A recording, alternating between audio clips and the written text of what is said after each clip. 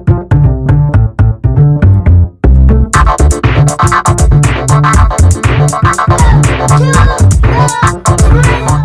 the Allen Twins. Right now, we watch scary videos in the dark. Let's get it. Let's go to it. You know what's bad? Being really excited about your Halloween costume and your friend not getting it. But you know what's worse?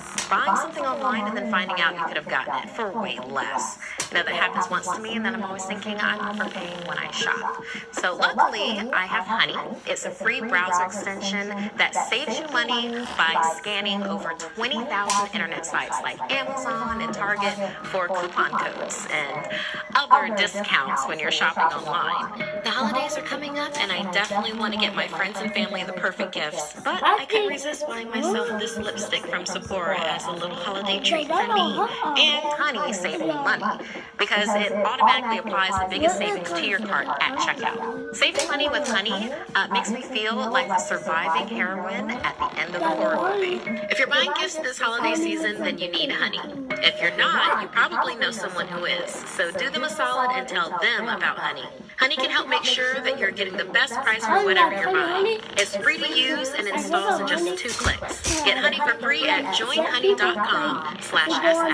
That's joinhoney.com/ss. Hey, I'm Markia. Want to hear something scary? No, I go like Sapphire, bro, go hurt. this ain't Mattia, but like, hey, I'm Sapphire. Fall is in full swing, and what better way to celebrate than visit the local fair? Pumpkin patches, fresh popcorn, and maybe even some fairground rides. Just be careful which ride you go on, as shown in this next story, inspired by a submission from Indigo38.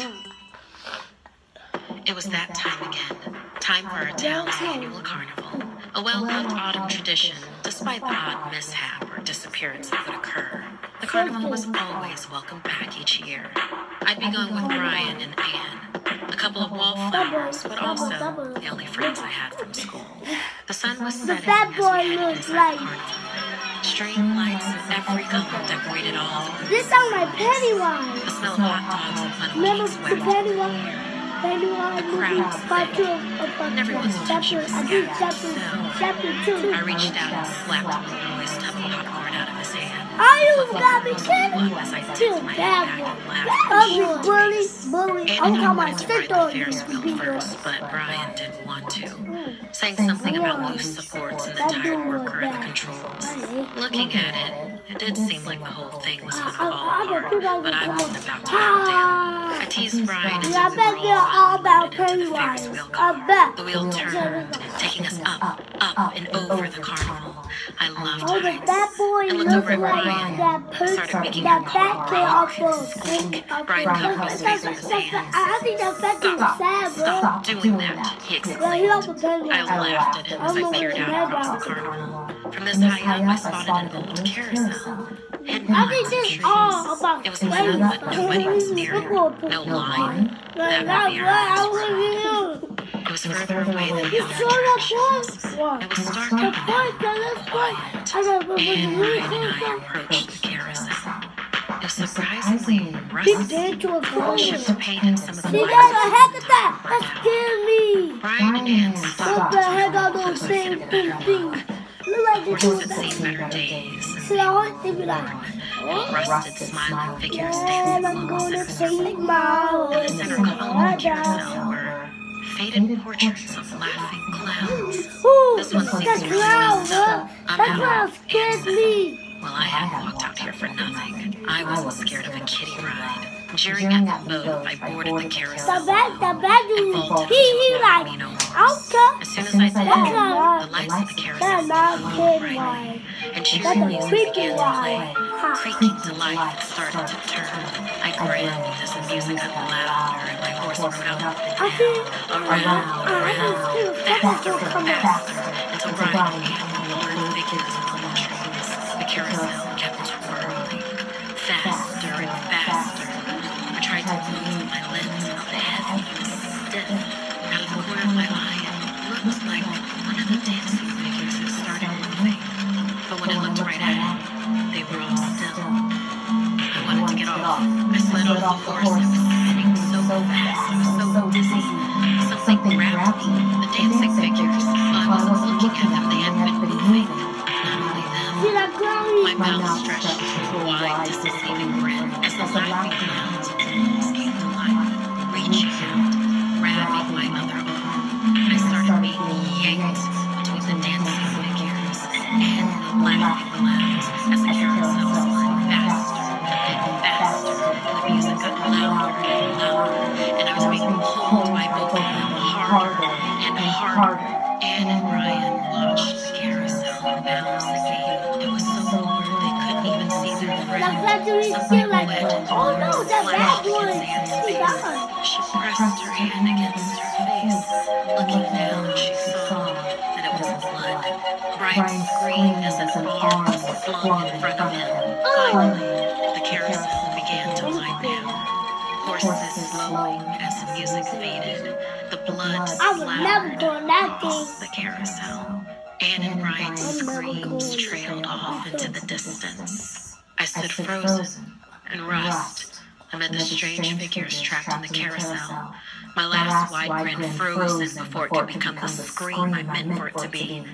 My body was torn apart, but my soul would stay and ride this carousel forever.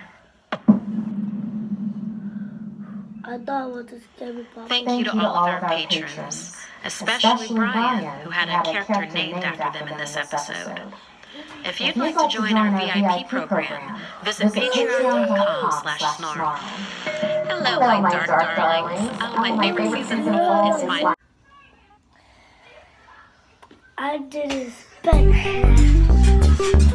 I thought he would turn to one of those dancing things with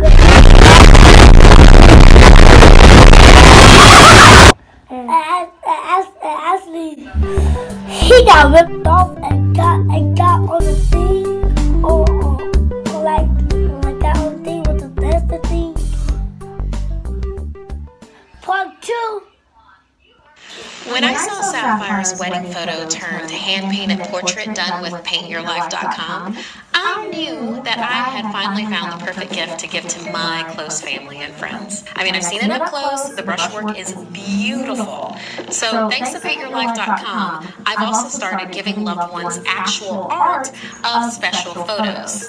Plus, I really love that the process is so streamlined. You send them in a photo, you choose the artist, and you can be in contact with them throughout the process. Plus, if you don't love the final painting, your money is refunded. I'm just really excited about this. And right now, as a limited time offer, get 30% off your painting. That's right, 30% off and free shipping. To get this special offer and also to see Sapphire's painting, text SS to 484848. That's SS to 484848. Text SS to 484848. Message and data rates may apply. Hey, I'm Markia. Want to hear something scary? The Thing.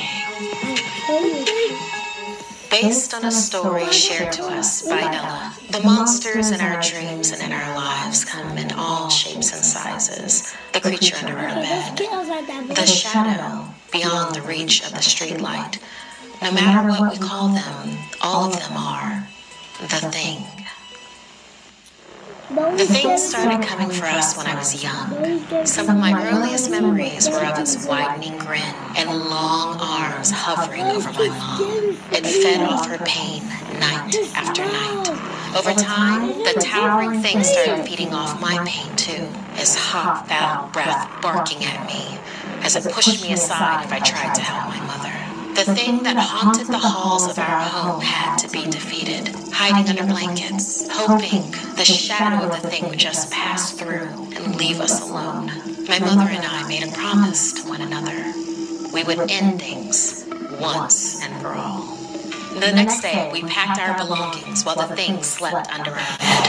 We tried not making a sound as we crept around, but the keys to the car were by its claws. My mother tiptoed closer and closer to the keys and reached out, but Her hand nudged one of its disgusting talons. The thing opened one of its red, bloodshot eyes and woke up in a frenzy, angered and swiping at us. It growled, and we ran. We were almost in the clear when my mother fell on the steps of our home, and the thing dragged her by her feet back through the doorway. Adrenaline-filled terror filled me as her words echoed through my head. Keep going. Find somewhere safe. There was no helping the sound of my feet smashing through leaves in the dark forest. Fear filled every falling step, and no matter how fast I ran, it always knew where I turned to. The thing called out, catching my breath. The sound of my heart pounded against my chest, and I sat down beneath a tall shrubbery. Any sound made me think the thing was near. The whipping of the leaves behind me grew louder and louder as the thing drew closer. Grabbing a branch in the ground next to me, I threw it as far as I could so it would lose track of me. It ripped through the air and landed with a strong thunk. The sound of the thing then whipped past me in the other direction. Swiftly, I climbed a tree, my nails dug into the rough bark, slicing my fingers open, ripping my sleeves as I climbed, holding back tears from the pain. The thing wanted my pain, and it could sense it, and I refused to give it the satisfaction.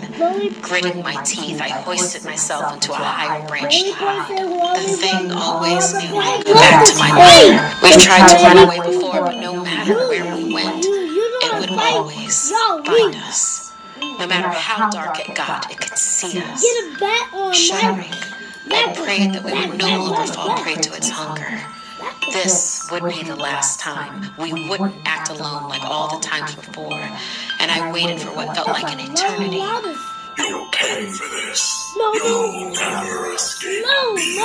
No. Until I saw lights in the distance. No, get off of me. That's my family. You can't take me away. You can't take me away from my family. That's his dad. That's his dad. That's the dad. Thank you to all of our patrons. If you'd like to join our VIP program, visit patreon.com/small. I don't know about you, but I'm always trying to streamline my to-do list. Whether it's using an app to get... Guys, we didn't know that that's his dad, because I thought it was the devil dream monster, like a dream demon, but like a shadow was shooting and stuff, and that the daughter, that dad don't get out of jail. He gonna cast the hands though. I'm scared, guys, because he be on my bed. He gonna be on our bed. That video. The bridge?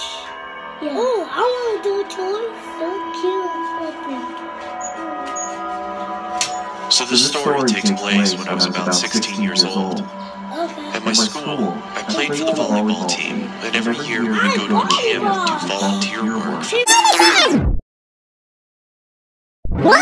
It was in the middle of nowhere. When we got to the camp, we immediately started work until 8 p.m. This was around October, so it was already dark at 8. My two friends and I were sitting around the fire, trying to figure out something we could do so we weren't so bored. We heard that there was a small river down the hill from the camp, and we thought we could check it out. The problem was that it was some guy's property, and the owner of the camp told us to not disturb him since the guy was a little strange. We weren't really supposed to leave the camp, but being 16 years old, we loved breaking the rules. We walked about 10 minutes from the camp and finally reached the river. It was bigger than we expected, and there was a large wooden bridge that crossed it. The bridge was about 20 feet long and was big enough to let a truck go over. My two friends and I decided to go under the bridge and check it out. As we were walking by the shoreline, we saw two headlights off in the distance moving towards the bridge, so we bolted underneath it and hid. We then heard the truck roll over our heads to the other side. My friends and I stood there for a while, just talking and throwing rocks in the water. It was about 8:30 this time, and now it was pretty much pitch black. That's when we started to hear a slow rumble in the distance. The same truck had come back, and this time it was moving much slower. We stayed put under the bridge, stifling our laughter. Eventually, the truck moved over the bridge, but rather than going over to the other side, the truck stopped right on top of us. Oh my The only thing you God. could hear was the rushing water and the hum of the engine. Then, the door of the truck swung open, and out came a loud thump on top of the bridge. Then we heard a loud scream saying, "I know you're out there! I'm gonna find you!" I looked at my friends, and they were both shaking in fear. This must have been the crazy property owner, and he seemed pissed that we were on his land. He started screaming and saying he was going to hurt us if he finds us. We could see that he had a flashlight, and he was swinging it around looking for us. We heard loud thumps as he walked around a little bit, calling out for us, and thank God he never went under the bridge. Eventually, it went silent, and it sounded as if he went back into his truck. I was too terrified to move. We sat there for about 10 minutes, and then my one friend, whom we'll call Trevor, whispered in my ear, saying that we have to go. I gave him a quick nod, and in slow motion we moved out from under the bridge. We started to army crawl on the shoreline of the river, and I remember looking behind me to see the top of the bridge.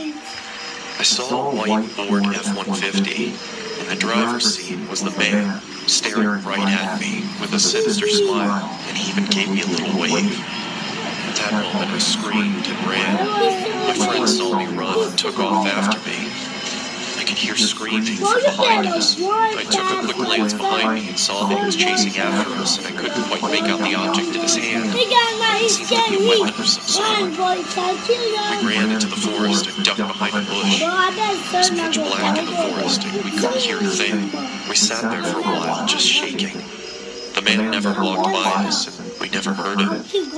After we gathered our courage, we got up and walked back to camp, got into our tents, and tried to fall asleep. The next morning, we talked to the camp owner about the man that owned the property of the river. The camp owner said that he didn't know much about the man, but he knows that he has some mental problems and he'd been accused of assault. I am so happy that we were able to escape from underneath the bridge. I can't imagine what would have happened if he caught us.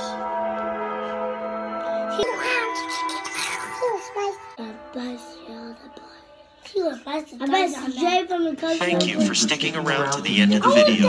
If you would like to support the channel, check out the merch link in the video description.